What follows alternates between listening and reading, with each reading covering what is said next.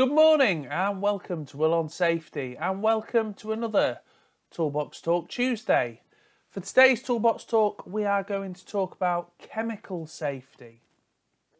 Okay then, so there are a few reasons for today's talk.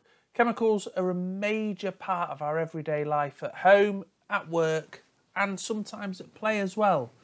So examples of chemicals include toxins, corrosives, solvents and numerous other substances. As long as we take proper precautions, these substances can be handled safely.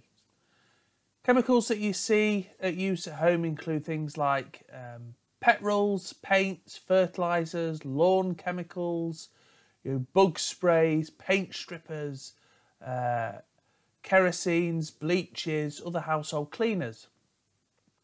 So chemicals you might use at a work facility are things specifically like solvents, laboratory chemicals, fuels, paints, office copier chemicals, correction fluids, lubricants, corrosives, oils, greases, that type of thing. So chemical exposure can occur in 4 different ways really. So first way is inhalation, so breathing in dusts, mists, vapours. If you're working with bags of concrete or dust, if you're working with those types of things without a respirator, that can lead to inhalation. That can start causing you some issues. Next then, we've got ingestion. So eating contaminated food, drinking a contaminated liquid, for example. So you might be having lunch at work where there are airborne contaminants. It gets into your food. You can then ingest those chemicals. That's really one of the main reasons why a lot of workplaces don't allow food and drink on the shop floor. Things like water bottles, especially if they haven't got labels on them, once they've been discarded, sometimes can be used to hold things like lube oils or different types of chemicals. If they're not labelled correctly, there's potential then for somebody to ingest that without knowing what it is.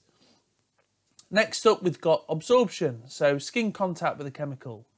All right, so that's how you get things like contact dermatitis and eye irritations. So the skin absorbs the chemical, you rub your eyes, you don't wash your hands thoroughly after handling chemicals. That's going to cause you problems in the long run. And then finally, we've got injection, so forcing an agent into the body through a needle or high pressure device. A needle, stick or misuse of high pressure washer, for example, can puncture the skin, and then that is going to potentially inject chemicals into the skin. You don't want that. There are a number of different ways you can protect yourself against chemical hazards, and they can include some of the following. So reading container labels, MSDSs, so material data sheets, and any sort of instructions before you handle the chemicals. They're really a great source of information. They're going to tell you how to best handle it, what PPE you need when handling that particular chemical, how harmful it is, what to do in a medical emergency. So say you ingest it, what's your sort of first steps. So please, when you're at the workplace, make sure you read, the chemical risk assessments, the MSDSs and the SDSs. So make sure they are available at the area where the chemicals are, and make sure they're readily available for everybody to use. Using appropriate chemical quantities, ventilation, guarding and other engineering controls. And then we've got using specified PPE, excuse me, that might include splash-proof goggles, respirators, gloves, aprons, steel-toed shoes, safety glasses with side shields, maybe a full face shield. Okay, again, the information that you need to proper prepare yourself in terms of what PPE is going to be required is going to be held within those cost risk assessments and MSDS forms. So make sure you're just adhering and you're using the appropriate PPE as prescribed by that paperwork. All right, you need to ensure proper fit and that you're trained to use your PPE. All right, it's no good, you know, putting a set of safety goggles on or a set of, you know, safety spectacles on, for example. And then what we see is people are kicking about using chemicals and their safety glasses or goggles are somewhere up here. All right, they need to be covering the eyes to protect the eyes. All right, so make sure you're trained and you know how to use them. Inspect your PPE prior to use. Obviously, it's no good using glasses if your lens has fallen out or you've got gloves that aren't appropriate for the job.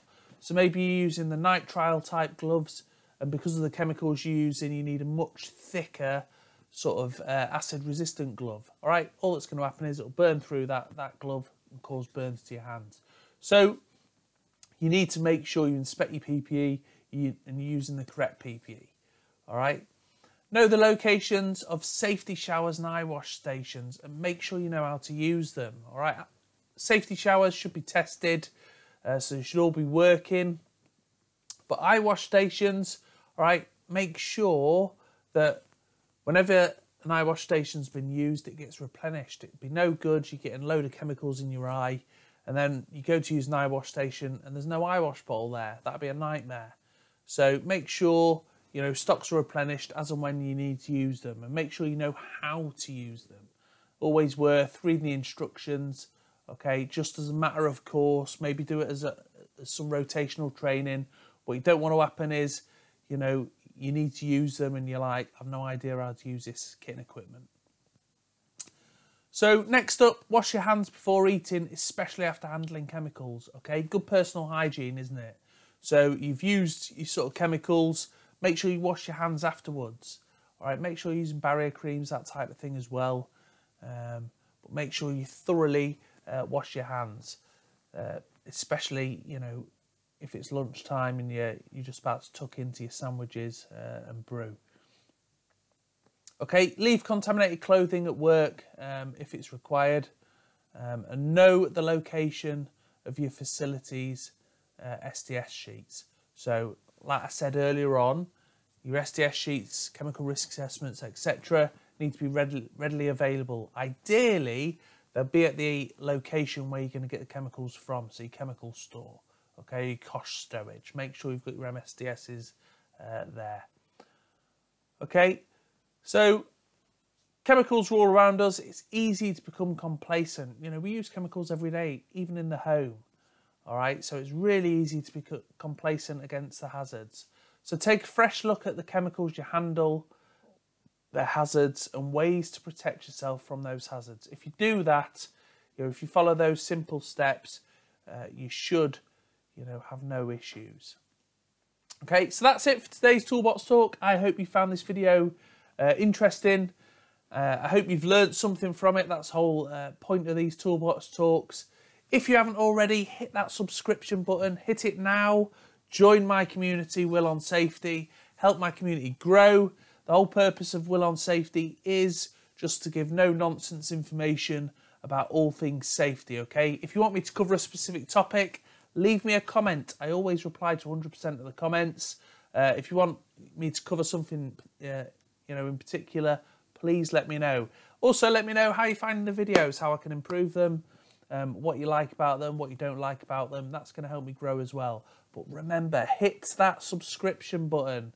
Yeah, hit the notification bell as well. I'm posting at least twice a week. If you hit that notification bell, it'll let you know when I've posted. That way you're not going to miss any good content. And give me a like. If you find, if you found it useful, you've got friends, family, colleagues in the industry, or just in general work in itself, yeah, share my channel. Please pass the channel around, get people to subscribe. I appreciate it. But for now, remember, folks, safe by choice and not by chance. Take care, everyone. Bye for now.